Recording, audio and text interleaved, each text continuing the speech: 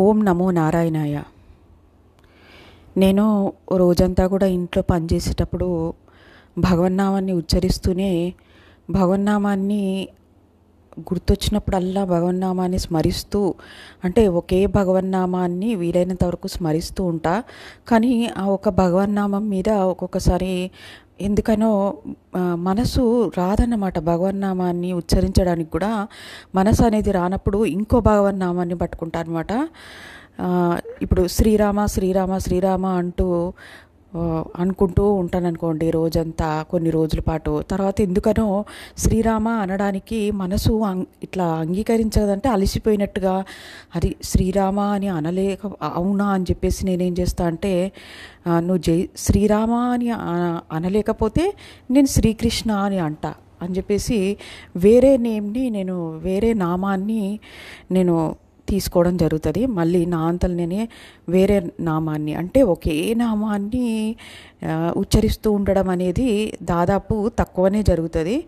ఎక్కువగా అయితే చాలా నామాలు ఉచ్చరిస్తూ ఉండడం జరుగుతుంది. అయితే నాకు మొన్న 10 days బ్యాక్, అంటే 7 days బ్యాక్ చికెన్ గున్యా వచ్చిందని చెప్పా కదా, అందుకని నేను వీడియోస్ కూడా చేయలేకపోయినా. అయితే ఈ చికెన్ గున్యా వచ్చినప్పుడు దాదాపుగా అయితే జబ్బుతో ఉన్నప్పుడు అసలే మనస్కరించదు భగవన్నామాన్ని ఉచ్చరించాలన్నా. అందులో చికెన్ గున్యా అనేది భయంకరమైన ఒక జ్వరం అని చెప్పేసి నాకు అనిపించింది అనమాట. అది నా అనుభవం అనమాట. అంటే ఇంతకుముందు ఎప్పుడో 10 సంవత్సరాల క్రితం చికెన్ గున్యా వచ్చినప్పుడు, అప్పుడు నాకు రాలేదు కాబట్టి చికెన్ గున్యా వచ్చిన వాళ్ళని చూసినా కూడా మనం అనుభవిస్తేనే తెలుస్తుంది కదా ఆ బాధలు అనేవి ఏంటి ఉంటాయో. కాబట్టి నాకు ఇంకా జేజమ్మలు కనిపించారు అని అనుకోవచ్చు. జేజమ్మలతో పాటు నాకు 3 కోట్ల దేవతలు కూడా కనిపించారు. అయితే నేను భగవన్నామాన్ని చికెన్ గున్యా సమయంలో కూడా భయంకరమైన సిచ్యువేషన్స్లలో కూడా భగవన్నామాన్ని ఆపలేదు. అది నేను ఆపకూడదు, భగవన్నామాన్ని జపిస్తే తొందరగా జబ్బు తగ్గుతుంది, ఇవన్నీ కాదు. ఇందుకోసం కోరికల కోసం, అంటే జబ్బు తొందరగా తగ్గాలి అని అసలు ఆ థాట్ కూడా లేదన్నమాట. ఇది ఎట్లాగైనా మెల్లిమెల్లిగానే తగ్గుతుందని చెప్పారు డాక్టర్లు కూడా. కాబట్టి సరే మెల్లిమెల్లిగా, కానీ ఇందులో బాడీ పెయిన్స్ అనేవి విపరీతంగా ఉంటాయన్నమాట. అంటే మోకాళ్ళను మడవలేము, ఇంకా మోకాళ్ళను మడవలేము, మనము కూర్చోలేము కూడా. అంటే కూర్చోలేము, కూర్చుంటే లేవలేము, లేస్తే నిల్చోలేము. అంటే విపరీతమైన బాధలు అన్నమాట. జాయింట్ పెయిన్స్, వేళ్ళల్లో కనుపుల దగ్గర కూడా నొప్పులు అన్నమాట. అంటే అన్నాన్ని కలుపుకునేడానికి కూడా లేకుండా అనమాట. నాకు ఒకటి గుర్తొచ్చింది ఈ సమయంలో. ఏంటంటే మయోసైటిస్ అని చెప్పేసి సమంతకు ఒక జబ్బు వచ్చింది, చూసిండ్రా? సమంత గారికి ఒక జబ్బు వచ్చింది, మయోసైటిస్ అని ఏదో వచ్చింది చూడండి.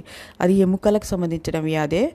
అది ఇట్లా అన్ని ఎముకలు పెయిన్గా ఉంటాయి అన్నమాట. బోన్స్ మొత్తం, అంటే ఎక్కడెక్కడ బోన్స్ ఉన్నాయో, జాయింట్స్ ఉన్నాయో మొత్తం పెయిన్స్ అన్నమాట. ఇంత భయంకరంగా ఉంటుందని నాకు అసలు తెలీదు. ఇక తట్టుకోవడానికి శక్తి అనేది భగవంతుడు ఇచ్చిండని నాకు ఖచ్చితంగా చెప్పగలను. ఇప్పుడే కాదు, నాకు ఎటువంటిది ఏ జబ్బు చేసినా, ఎప్పుడు ఏదైనా ప్రాబ్లం వచ్చినా మానసికంగా కూడా దృఢంగా ఉంటాను నేను. అంటే భయపడిపోయి ఏడవడము, ఈ జబ్బు వచ్చిందని ఏడవడం కానీ, ఈ కష్టం వచ్చిందని ఏడవడం కానీ అట్లా ఏమీ జరగదు ఎక్కువగా దాదాపు. ఎందుకంటే భగవంతుడి మీద విశ్వాసం అండి. భగవంతుడు ఉన్నాడు, నన్ను చూసుకుంటాడు అనే ఒక విశ్వాసంతో బహుశా ఆ ధైర్యం అనమాట.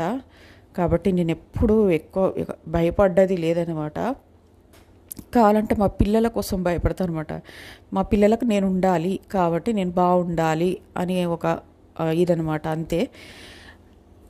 అయితే అసలు విషయం మీకు ఇక్కడ చెప్పాలన్నమాట. అదేంటంటే, నాకు చికెన్ గున్యా వచ్చిన స్టార్టింగ్ స్టేజ్ నుంచి రావడమే పెయిన్స్తోనే వచ్చింది కదా. చిన్న వాటర్ గ్లాస్ కూడా లేపలేకపోయినా అనమాట. అంటే చేతులు మణికట్టు దగ్గర ఎక్కడెక్కడ జాయింట్స్ ఉంటాయో అక్కడక్కడ పెయిన్స్ అనమాట.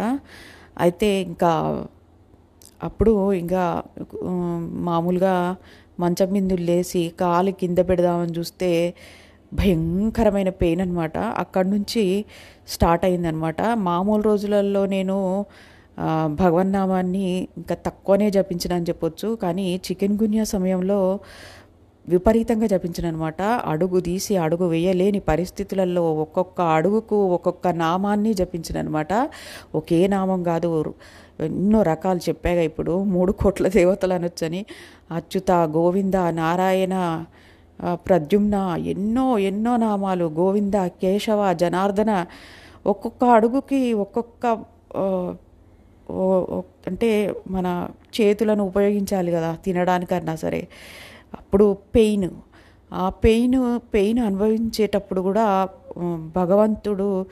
భగవంతుడి నామాన్ని ఒక్కొక్క నామాన్ని తీసుకొని ఇట్లా నారాయణ అనుకుంటూ పైకి లేచేదాన్ని.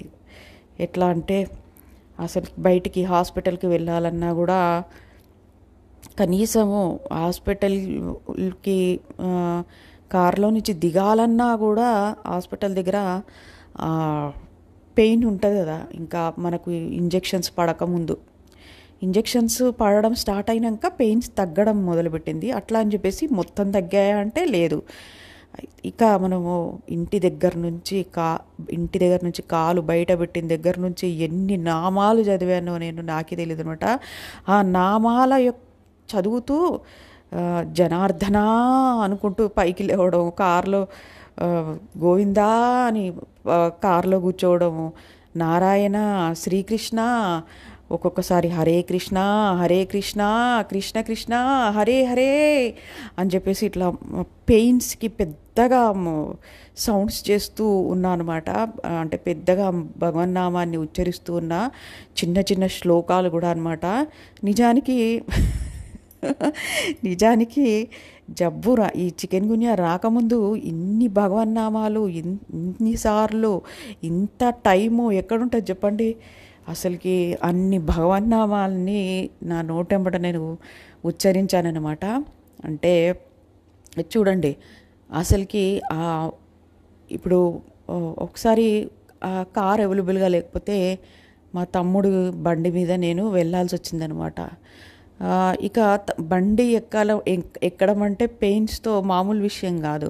ఆ రాడ్డు మీద కాలు పెట్టి కాలు బరువు మీద బండి ఎక్కాలి కదా. మోకాళ్ళేమో మొత్తం పెయిన్ఫుల్గా ఉన్నాయి కదా.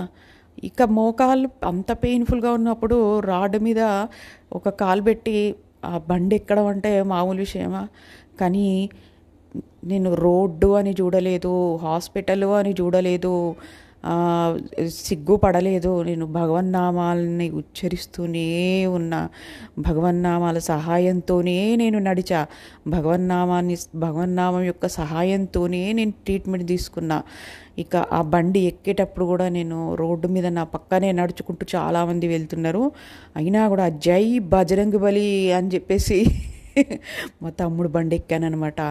దిగేటప్పుడు కూడా జై బజరంగ్ బలి, జై హనుమాన్, జై సీతారాం, ఇట్లా ప్రతి ఒక్క అడుగడుగున అణువున భగవంతుని నామాన్ని, భగవంతుని చిన్న చిన్న శ్లోకాలని బయటికి పఠిస్తూ ఎవరు వింటున్నారు, ఎవరు వినట్లేదు, వింటే సిగ్గుపడాల్సి వస్తుందా? నో సిగ్గు, ఎందుకంటే నేనేం తప్పు పని చేయట్లేదు, భగవన్నామాన్ని ఉచ్చరిస్తున్నా. అందులో నన్ను చూసిన వాళ్ళు ఎంతో ముచ్చటపడ్డారు. నన్ను చూడగానే గుర్తుపట్టిన వాళ్ళు కూడా ఉన్నారు. అంటే నేనెవరో వాళ్ళకి తెలిసి కాదు, నాలో ఏదో దివ్యత్వం ఉందని చెప్పేసి వాళ్ళకు అర్థమైందనమాట.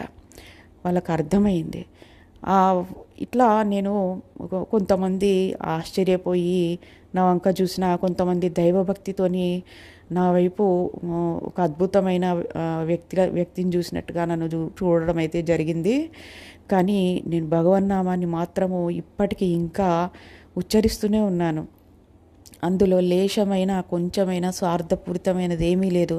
మనకు ఈ కర్మల ప్రకారంగా పూర్వజన్మ పాపకర్మలు కరగాలంటే జబ్బులు రావడం అనేది తథ్యం. జబ్బులు వస్తాయి. చూడండి, చికెన్ గున్యా అనేది అయినా ఏ జబ్బైనా కూడా అందరికీ రాలేదు, కొంతమందికే వచ్చింది. కొంతమందికి ఈ వైరల్ ఫీవర్స్ వచ్చినాయి, కొంతమందికి రాలేదు. గమనించండి, మీరు అబ్జర్వ్ చేస్తే తెలుస్తుంది. మన కర్మ ఈ పెయిన్స్ అన్నీ అనుభవిస్తుంటే నా కర్మ కరుగుతుంది కదా అని చెప్పేసి నేను చాలా సంతోషించాను అనమాట. అసలు నాకు బాధ కూడా లేదు.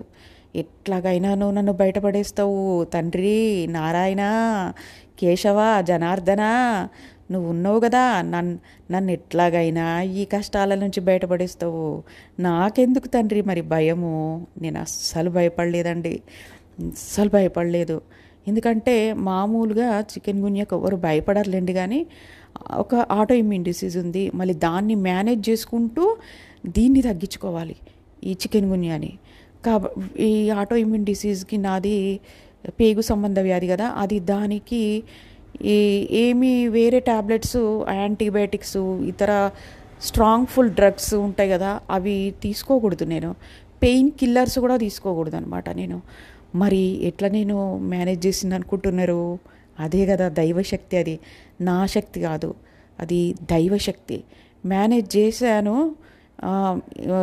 80% బయటపడ్డాను, ఇంకా 20% పెయిన్స్ ఉన్నాయి. అవి కూడా బయటపడతానని భగవంతుడి దయ వలన, భగవంతుడి యొక్క కృషి వలననే నేను బయటపడతానని అనుకుంటున్నాను అనమాట. భగవన్నామాన్ని అట్లా నేను ఇంకా ఎక్కువ సార్లు ఉచ్చరించడం అనేది జరిగింది. మనోజవం మారుతతుల్య వేగం జితేంద్రియం బుద్ధిమతాం వరిష్టం వాతాత్మజం వానరయూధ ముఖ్యం శ్రీరామదూతం శిరసా నమామి. ఇట్లా చిన్న చిన్న శ్లోకాలు అన్నీ నేను పఠిస్తూ ఉన్నాను అనమాట. బిడ్డ పైన పడుకొని కూడా ఈ శ్లోకాలు, ఈ భగవన్నామాలను ఉచ్చరిస్తూ ఉన్నానమాట. హనుమాన్ చాలీసా నోటెడ్ కాబట్టి హనుమాన్ చాలీసాను చదువుతూ ఉన్నానమాట. హనుమంతుడు నాకు అభయం ఇచ్చిండు అనేసి కూడా నాకు అర్థమైంది. ఇంకా నేను తొందరలోనే బాగైతా అని నాకు అర్థమైందనమాట. ఇంకా ఇట్లా అనమాట, విష్ణు సహస్రనామాలు నోటెడే కాబట్టి ఏవో కొన్ని విష్ణు సహస్రనామాలు అట్లా చదవడము, కానీ ఖాళీగా మాత్రం లేనన్నమాట. ఖాళీగా ఉండాల్సిన పరిస్థితి అది. కాకపోతే లేస్తున్నప్పుడు, కూర్చున్నప్పుడు, పెయిన్స్ వస్తున్నప్పుడు భగవన్ నామాన్ని ఆధారంగా పట్టుకొని, నేను ఆధారంగా తీసుకొని నేను లేవడము, అడుగులు వేయడము, నడవడము, ఈ చేతులతోనే చిన్న చిన్న వర్క్స్ చేసుకోవడము అనేది జరిగిందనమాట. అర్థమైందా అండి? భగవంతుడు మనల్ని తప్పకుండా బయటపడేస్తాడండి. ఇలాంటి ఎటువంటి ప్రాబ్లమ్స్ వచ్చినా భగవన్నామాన్ని మనము ఉచ్చరిస్తూ ఉంటే భగవంతుడు మన పనులు చేస్తుంటాడనమాట. మనకు ఆ ప్రాబ్లంలాగా అనిపించదనమాట. ఇప్పుడు మనకు ఆపరేషన్ చేయాలంటే అనస్థీషియా ఇస్తారు, మత్తు మంది ఇచ్చి చేస్తారు. అప్పుడు మనకు నొప్పే తెలియదు, ఇంత కోసేస్తారు, అయినా కూడా అనస్థీషియా ఇస్తారు కాబట్టి మనకు తెలియదు, నొప్పి తెలియదు మనకి. మరి అట్లనే భగవంతుడు కూడా భగవన్ నామం అనే అనస్థీషియాను మనము తీసుకున్నప్పుడు మనకు ఈ బాడీ పెయిన్స్ అయినా, ఈ జబ్బులైనా మనకు వాటి తాలూకా బాధ అనేది, నొప్పి అనేది, కష్టం అనేది కలగకుండా భగవంతుని నామము మనకు అనస్థీషియా లాగా ఉపయోగపడుతుంది అన్నమాట. అర్థమవుతుందా అండి? అందుకని నేను చాలా దృఢంగా ఉన్నానన్నమాట. అంటే నిస్సత్తువగా, నిస్తేజంగా, ధైర్యాన్ని కోల్పోయి బాధతోని ఏమీ లేనన్నమాట. స్టార్టింగ్ స్టేజ్ నుంచి ఇంకా ఇప్పటి వరకు కూడా నేను ధైర్యంగానే ఉన్నా అన్నమాట. కొంతమంది ఏమవుతారంటే జబ్బులు వచ్చినప్పుడు చాలా విపరీతంగా బాధపడి ఏడ్చి తట్టుకోలేనంత వాళ్ళు తట్టుకోలేరు, మానసికంగా, శారీరకంగా నొప్పులను కూడా, వాటిని కూడా తట్టుకోలేరు అన్నమాట. అందుకని భగవాన్ నామాన్ని ఉచ్చరిస్తూ మీరు జబ్బులను తట్టుకునేటట్టు నిలబడగలిగే సామర్థ్యం భగవాన్ నామానికి ఉంటుందన్నమాట. అర్థమైందా? అందుకనే నాకు వాటి నొప్పులు ఉన్నా వాటి తాలూకా అనేది, బాధ అనేది తెలియదు. ఎందుకంటే ప్రతి అనుక్షణం, ప్రతి క్షణం, ప్రతి అడుగున నేను భగవన్నామాన్ని ఉచ్చరిస్తూనే ఉన్నా.